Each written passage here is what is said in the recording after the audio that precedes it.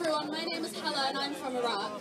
Before I go on, I would just like to commend the Kurdish girl who spoke before me who could not finish her speech. These are the voices that we need to commend and encourage.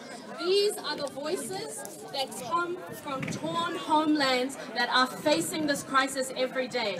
It is very, very difficult for refugees to come out and actually speak about these issues. These issues are raw, they are deep, and they are difficult to speak about. So can we please have a round of applause for the girl who spoke? I'm sorry I didn't catch your name.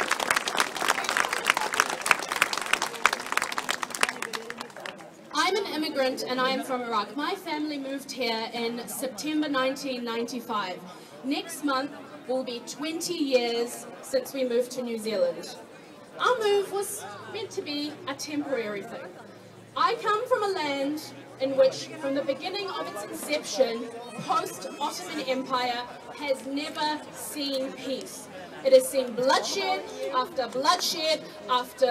massacre after bloodshed after massacre, until today, in which we have ISIS continuing these massacres, following on from the US invasion and occupation. We moved to New Zealand following the Gulf War because my parents felt that Iraq was not stable.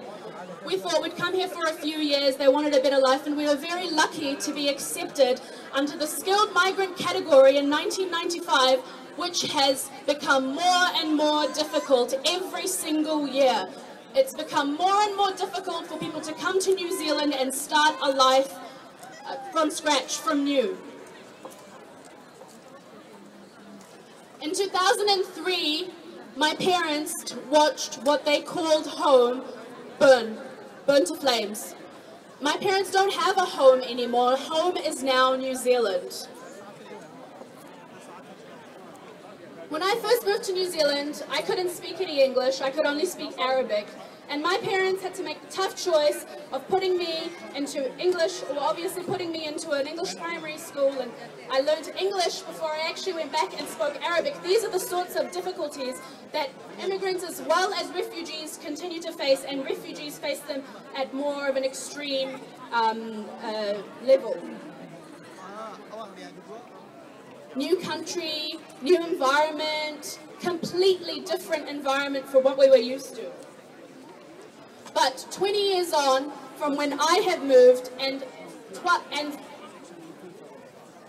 13 years on, sorry, I'm clearly not a math student, 13 years on from the US invasion and occupation in 2003, my community is a flourishing one. The Iraqi community is full, the Iraqi refugee and immigrant community is filled of highly educated people, highly skilled people who have jobs, who contribute to civil society, who pay taxes, who continue to contribute to this flourishing society. And today, yes, I stand here as an immigrant, but I am also a Kiwi, an Arab, a Muslim, a university student, I work at a union, but above all, I am human. Now language is very, very powerful.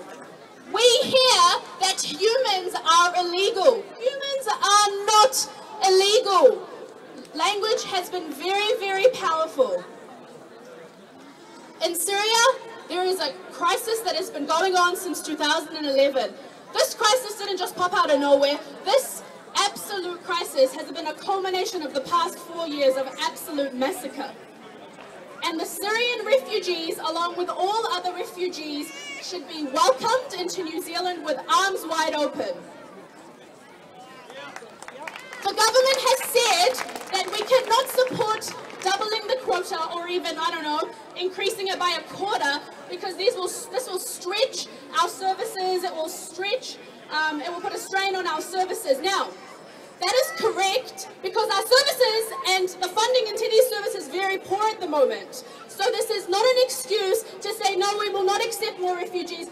It is actually something that should compel the government, and the government should take action to increase funding into these very, very important services.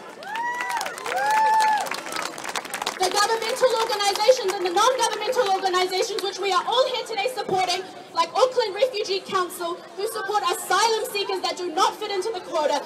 These are the communities and organisations that need to be properly funded by this government. The government really needs to get serious and fund these organisations. We've got an election coming up in 2017, and we really need to push our government, or whatever government takes over, to really take this issue seriously.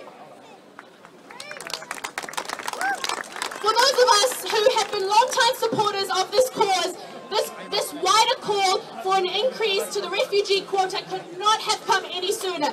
And I want to stress that it does not end here. This problem will not be solved by protests. This problem and this fight that we are fighting is a very long fight. I implore everyone to get involved. You need to write to your MPs. You need to tell them about why you care about this issue. Why you care as a New Zealand citizen, as a New Zealand visa holder, why you care about this issue.